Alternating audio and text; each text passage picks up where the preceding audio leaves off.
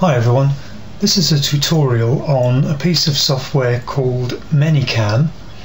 It's completely free, and what it enables you to do is add special effects to your webcam chats.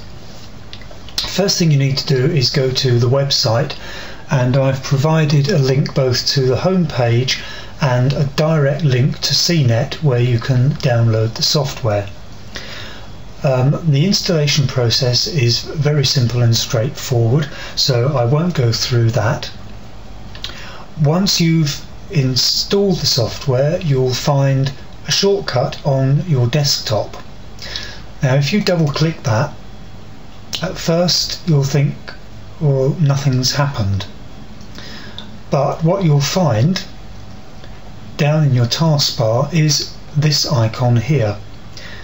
If you right click it and select options, this window will open. Now you can see my face already in the preview window,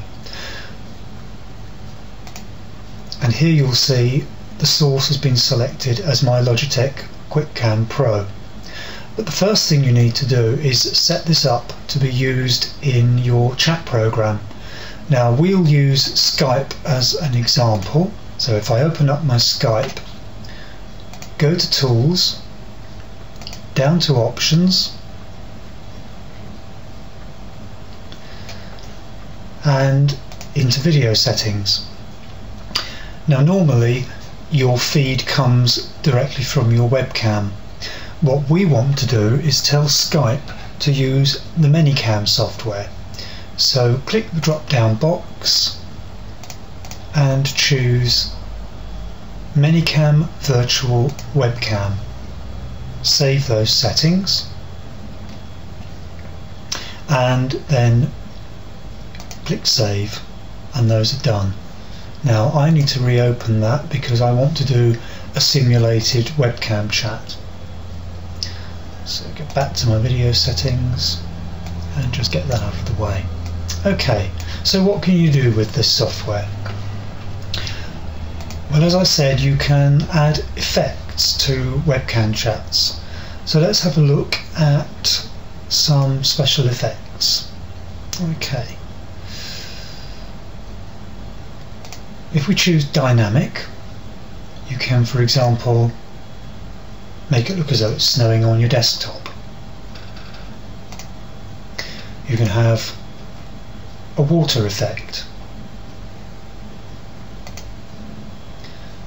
or you can have fire, and this is exactly what the other person will see in their view of your webcam, because if we go over to Skype settings, that's what it will look like to the other person.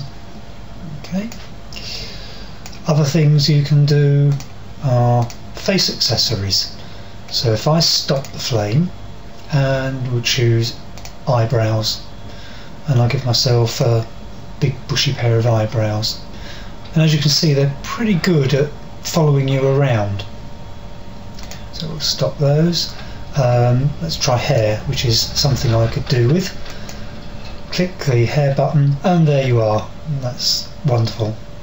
Okay. Something else you could do is add text over your video window. So if I come down here and type "this is a test," you can see that that's appeared at the top of the webcam. You can have date and time, so you could show a clock and have it either digital or analog.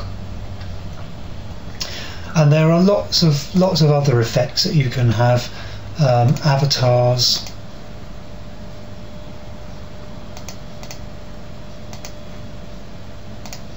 you could stick a flag in the corner. These are all just really bits of fun, but there is something quite useful you can do with this. One of the things is that you can play a movie. So if I click the movie box under the Sources tab, I've already got a movie selected, so we'll click that and we'll open up a new one. Okay, let's put this in. And there you can see a movie playing in the window, and it will also be shown in whoever's watching you. So let's stop that. And another useful thing you can do is to show an image of your desktop. So if I click desktop,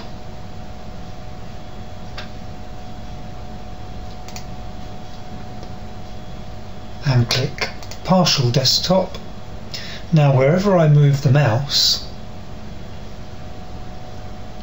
that image will be shown at the other end. In other words, whoever's watching your webcam will see the picture of your desktop, and that could be quite useful if you were trying to explain a PC problem, for example. That's now being used as a source instead of your webcam feed. There we are. If I click that, you'll see it open. There you are.